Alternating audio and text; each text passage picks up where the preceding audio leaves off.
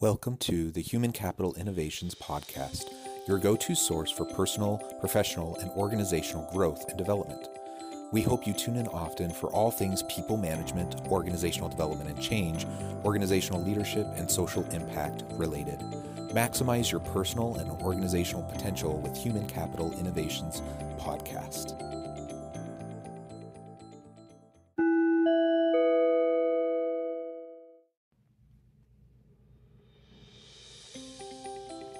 Welcome to the Human Capital Innovations Podcast. In this HCI podcast episode, I talk with Robert T. Gardner Jr. about utilizing emotional intelligence to improve self-esteem, self-awareness, resilience, and self-love.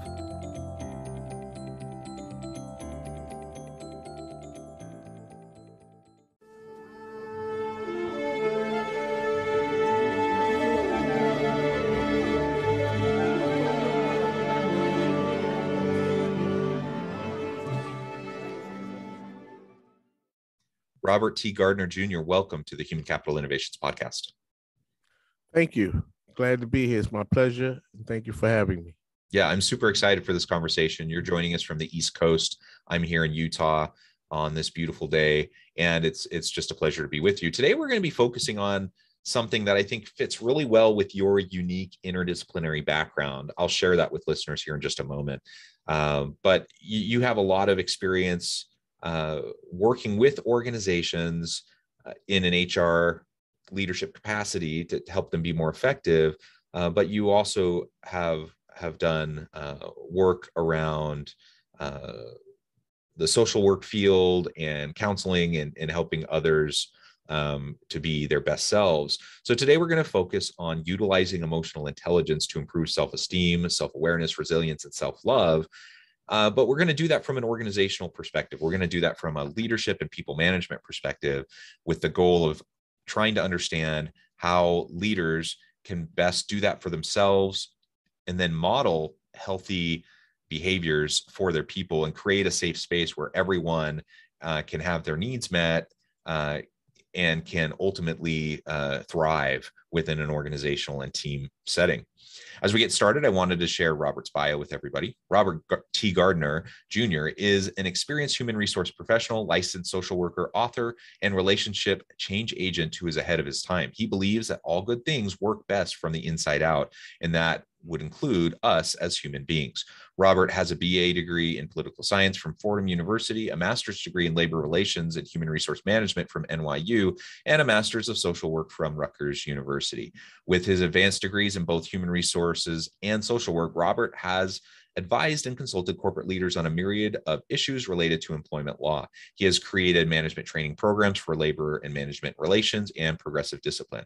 As a therapist, he is an agent for change regarding unhealthy relationships. For the past 10 years, Robert has created and facilitated educational programs that teach people how to ameliorate their emotional intelligence in an effective way to improve their self-esteem, self-awareness, resilience, and most of all, their self-love. His work in these areas are part of his endeavor to diminish domestic violence, bullying, and retaliatory behaviors in the workplace. And you're currently in a doctoral program, is that correct? Yes, that's correct. I'm a student at Yeshiva University. That's wonderful. What a wonderful background. Thank you for joining us. Anything else you would like to share with listeners by way of your background or personal context before we dive on into the conversation? No, I think you've said it all. If I say another word, I might bore the audience. Well, with such a rich background, I think it's great to be able to share that with listeners. So let's dive right on in. I mean, you have a really nice amalgamation of experience in academic training, professional experience and training. And I think social work and HR go really well together. It's kind of a joke in my family. Most of my family, I come from a large family, 8 children in my family. My dad's a therapist, my mom's a social worker, and then most of my family are social workers or therapists in one way or another. And then there's me, and I'm the HR guy. And so the joke in the family is, I'm kind of the weird black sheep. I do HR, but I try to tell them, I think it's pretty much the same stuff, right? It's just they're doing it, with people in their homes and people out in their communities. I'm doing it within an organizational setting, but we deal with the same types of issues. And the reality is people are messy, people are complex. You get people together and challenging situations happen. And so, HR, organizational leadership, people management, it's all about how to best handle those situations, help individuals to thrive, help them to maximize their potential. And as leaders, first and foremost, we need to be healthy, and then we need to be able to model that healthiness, that behavior, those actions, those attitudes. We need to model that and create a safe space for our people to thrive. I feel like HR is largely social work within an organizational setting. Any thoughts on that? Well, I totally agree with you, in many ways. One thing about human resources before I respond to that, in in the old days, if you will, 80s, 70s, 80s, 90s, people kind of evolved into human resources. They usually not trained in human resources. They may be, say, a secretary or helping in some other areas, and then evolve into human resources and become human resources managers and subsequently HR directors and so on and so forth. But now you have SHRM with all these certifications because it has been recognized that many people in years past who work in human resources were not specifically trained or educated in human resources.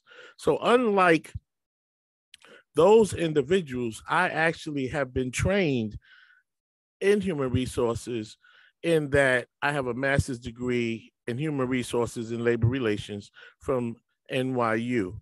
And so with that training, with that insight, that education, I always brought a wholesome perspective to human resources where, things like work towards win-win resolutions. I'm just trying to think. We had win-win. Oh, be reasonable and be reasonable in the way you resolve situations or the way you handle situations. So there was a different perspective to my understanding. Also, another key one was, do not use discipline to punish, but use discipline to correct behavior. And without the training, managers and leaders, they tend to weaponize discipline. And it's more like, I'm the boss and, I manage by fear. Lots of managers at the behest and mistakes of organizations do not, we tend to promote the most technical person, and that that person tends to lack human relation skills and abilities, so they don't know how to manage. They they tend to be more intimidating, and not that they're mean people, but in many ways they just don't know any better. So I said all of that to answer your question. Now that I also have a master's degree in social work. At the time that I worked as an HR professional, I didn't have the master's in social work, but I brought the insightful skill set as a trained HR person that speaks to what you're talking about, how social work and human resources kind of overlap. And now as a social worker and an experienced human resources person, I can definitely see how it works together, because resolving conflicts and disputes, there's always somebody who presses harder, who's more angry, and you have to work through those issues and understand that, hey, this person, let's say a person who's sick calls out sick a lot, and we look to discipline or correct their behavior.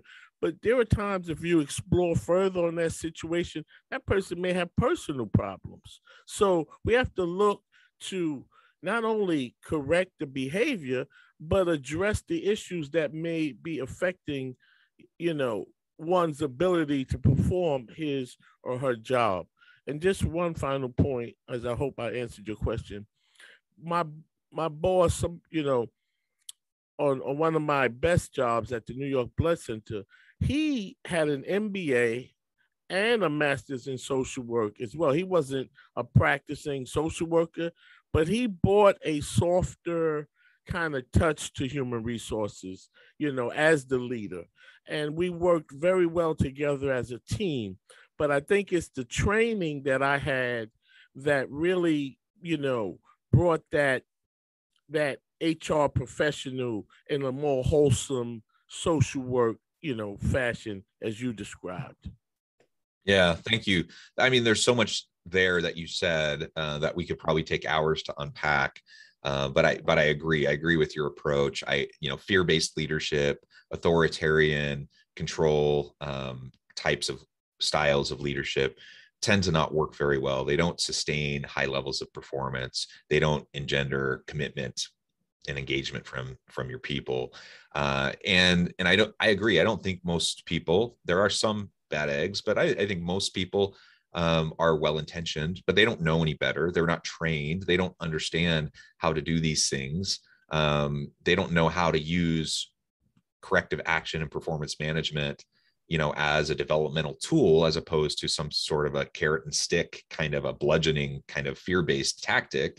And so you end up with a lot of problems in organizations that are perpetuated by well-meaning, but not terribly informed or very skillful people because they haven't been trained in it. They don't know the nuances of it. And they're just doing the best they know how, based largely on what they've seen other people do around them and what their experiences have been in the past. And so that's just the reality of it. And I think it's good for us to recognize that, to have a little bit of patience and a little bit of empathy and compassion for leaders. Leadership is really tough work.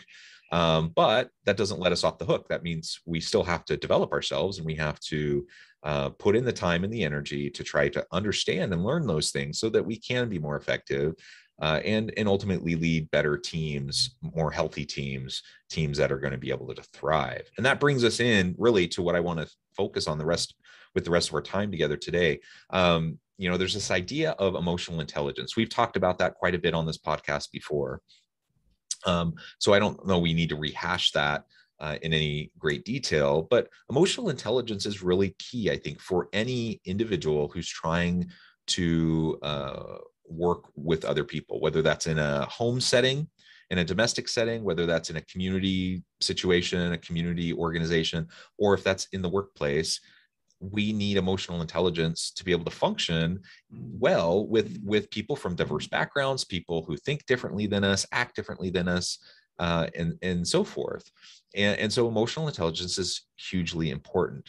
But we can leverage emotional intelligence as we develop that capability within ourselves. We can leverage that to improve our self-esteem, our self-awareness, our resiliency, our grit, and ultimately our self-love. So let's dive into those and talk about that more specifically. When you talk about that with clients, whether it's as a therapist, whether a social worker, or in more of an HR kind of a context, why is that self-esteem, that self-awareness, that resilience, why is that so key to people being able to thrive in life and in the workplace?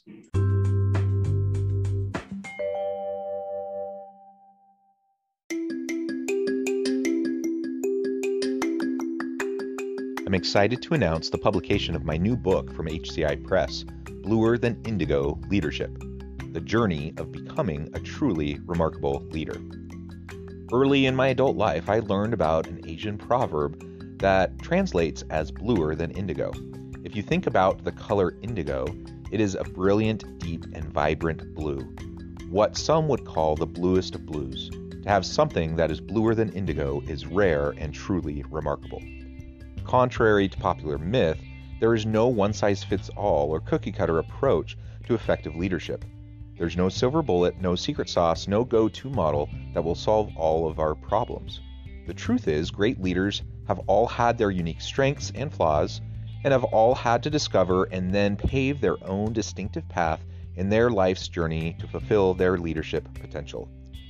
Bluer Than Indigo Leadership will help you discover your own path and explore those ordinary, everyday actions that will help you respond to an uncertain future and produce extraordinary results for individuals, teams, and organizations.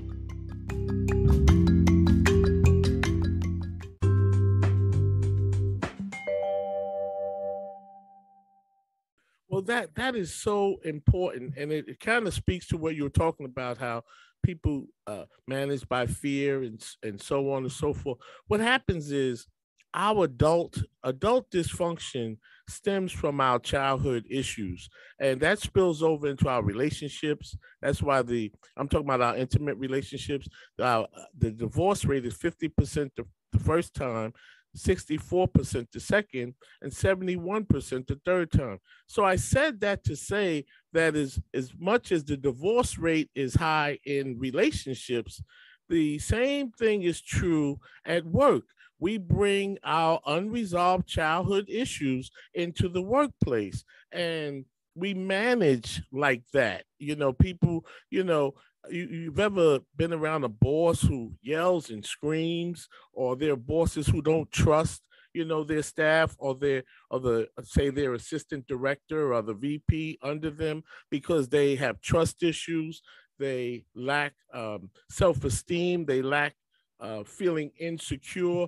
All of these issues, the same issues that lead to divorce in marriage, are the same issues that lead to turbulence, or what can I say, just work environments that are not positive, not when you think about why people come back to work and shoot everybody, because even the staff members, that's a gross lack of emotional intelligence. But to answer your questions about leadership and why is this so important, because see, when you have good self-esteem, then you tend to feel good. And when you feel good, you see life differently. You see life more, through a brighter lens, if you will. You tend to trust people more. You tend to be a better team player. And those type of people tend to rally the troops, build better relationships at work. I tell people, one time I started a new job, and my boss, the first day he came into the office, he said, are you going to be loyal to me? And when, I was much younger, and when I heard that question, are you going to be loyal to me? See, loyalty is not something you ask for. And the way I see that from an HR perspective, if you're asking me to be loyal to me, what you're really saying is you're going to be doing some things that I need to cover for you, or lie about, in order to, for you to stay out of trouble. So you don't ask for loyalty. If anybody asks you for loyalty, that should send up a red flag. The way Can I just comment on that point, because that's very well said. I'm not sure I've ever heard anyone describe it quite that way, but I completely agree. And I think the whole loyalty thing is insidious. It's toxic, and I've seen it so many times. And a lot of times it's kind of an undercurrent, right? It's a unspoken understanding that people demand that kind of loyalty. And if you give it, you're safe. If you don't give it, you're out. You're going to be retaliated against. And it really is insidious. It's really disgusting. And we need to avoid, if we become loyal to somebody because they have earned our loyalty, because they have earned our trust, because they are a great person to work with, and we genuinely revere them and care for them and want to be loyal to them, great. Like, if we can have an environment where people are loyal to the company and committed to the company and committed to their leader because it's earned, because they're a great person that is deserving of that kind of commitment, fantastic.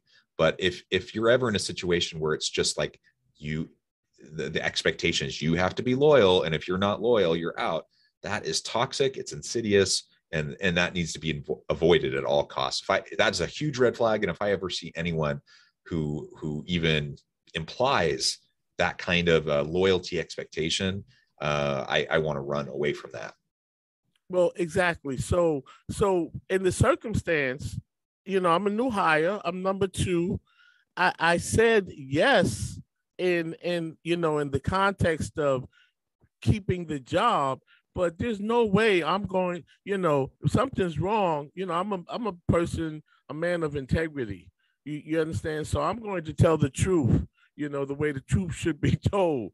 So I'm not going to be loyal in that regard. So with regard to leadership, when our leaders have good self-esteem, good self-awareness, they come, as leaders that are more wholesome, and so they don't have to ask for loyalty, because when a person feels good about him or herself, then they are good to others. People who do not feel good about themselves are not going to be good to others. If I'm still angry about what happened to me 20 years ago when I was a child, or I felt abandoned, or maybe I was violated by a family member, as a child, those issues come with us to work. They come with us to our, in our relationships, in our adult relationships, in our friendships. So now you're managing and you're running departments, or even thinking about running the United States, and you're asking for loyalty. That says that you're going to be doing some things that I need to cover for you that I'm not going to agree with, and I can't not be loyal to you. So the point is that when you have good self-esteem, good emotional intelligence, like self-awareness, you're able to regulate your emotions. What, first of all, I think it's important we should define what is emotional intelligence. And emotional intelligence is your ability to be intelligent with your emotions. And that means that you are aware of how you behave under certain circumstances, what might press your buttons, what might not press your buttons. You also are able to regulate your emotions instead of having knee-jerk impulsive reactions when you're under pressure, when you're in a crisis. Instead of feeling, you stop to think. That's how you regulate your emotions. You think about what's happening, and when you think about what's happening, more than likely you'll get a better outcome as opposed to acting on your feelings. People um, who are emotionally intelligent, they're also empathetic. And empathy is different from sympathy. Sympathy is, I feel sorry for you. It's so terrible. Empathy means I can get right there with you about your feelings and understand, what you're going through, and be supportive without saying a word, but that I'm there. So emotional intelligence, to have emotionally intelligent managers and staff, that's in demand today.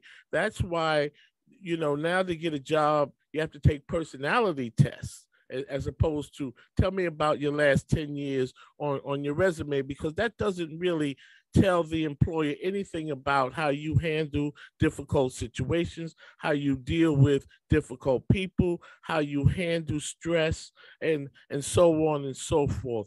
So emotionally intelligent managers, leaders, and employees, staff members, just make for a more wholesome uh, team. I don't even want to say family type of environment, because family is not always, everybody in your family is not emotionally intelligent. So what's important though for leaders, if when your leader is emotionally fit, as I call it, you'll have a much more enjoyable work experience, because you'll be given the latitude to do your job.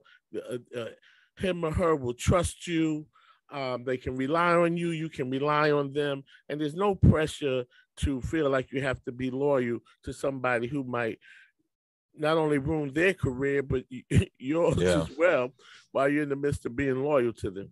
I Yeah. hope I Yeah. answered your question. Yeah. I really appreciate that perspective. And I think it's kind of come up a couple times in your comments, and that is the level of insecurity that some people have. And where does that come from? It comes from their past experiences, their past trauma, their childhood, their previous workplace, environments.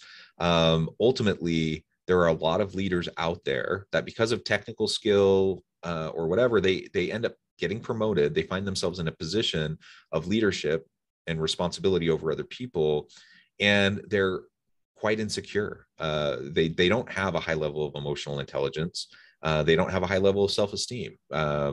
They perhaps have some resilience, but they lack the self-awareness. And And so they're insecure because they understand they're vulnerable. And that's why they demand things like loyalty. That's why they use fear-based and controlling tactics, because they're insecure.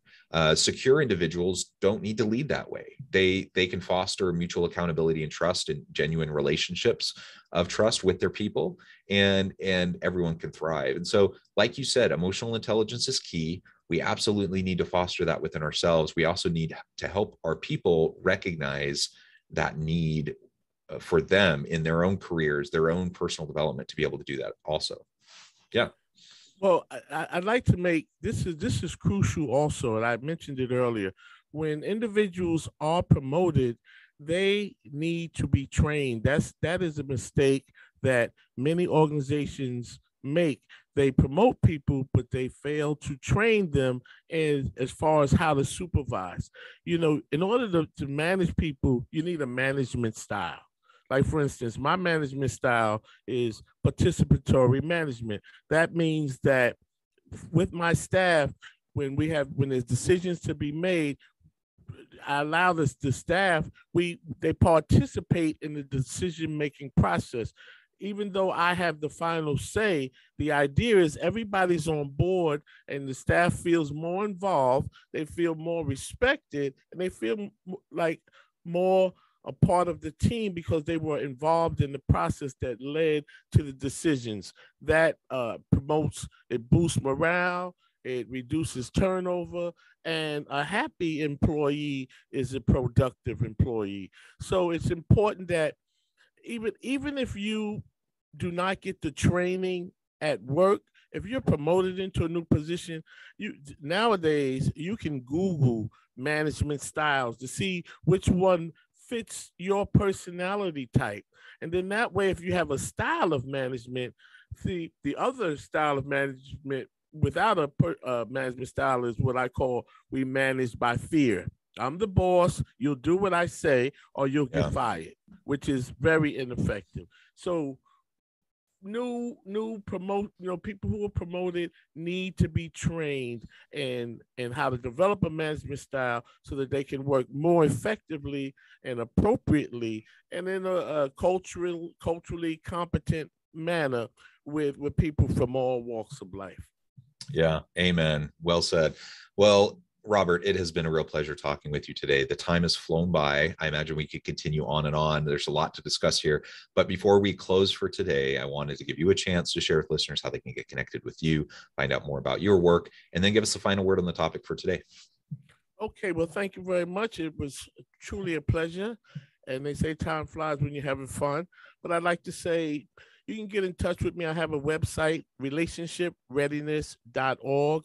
I have my own business and I brand the term relationship readiness. And that has a lot to do with the idea that we as humans need to have good relationships with ourselves before we have relationships with other people. So I'm in the business of helping people to become relationship ready by way of emotional intelligence training, self-esteem. Also, I do consulting, employee relations consulting, for businesses of all sizes. I also have a podcast. The name of my podcast is called Station BOB, which stands for where you listen to become the best of your being in life, love, and work. And I can discuss all of those subjects because of my background in human resources and social work and my life experiences. And thank you so much. Wonderful. Thank you so much, Robert. It has been a pleasure. I encourage listeners to reach out, to get connected, find out more about what Robert can do for you. Check out his podcast. And as always, I hope everyone can stay healthy and safe, that you can find meaning and purpose at work each and every day. And I hope you all have a great week.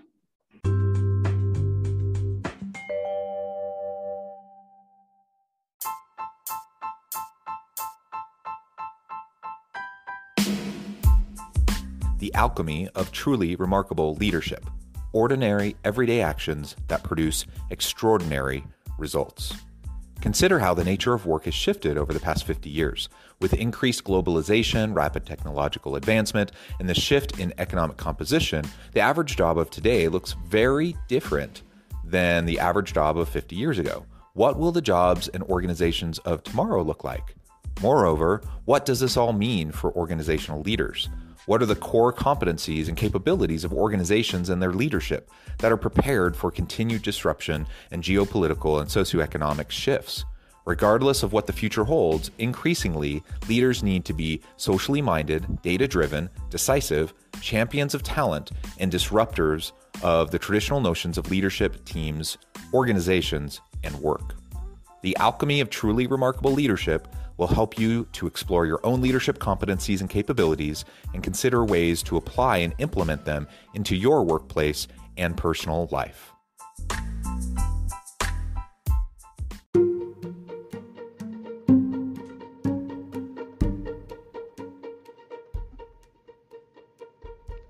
Check out Human Capital Innovations magazine, Human Capital Leadership. Human Capital Leadership is a free, interactive e-magazine with the mission to help individuals, leaders, and organizations find innovative approaches to maximize their human capital potential. We publish issues quarterly in August, November, February, and May. Take a look at the latest issue and let us know what you think.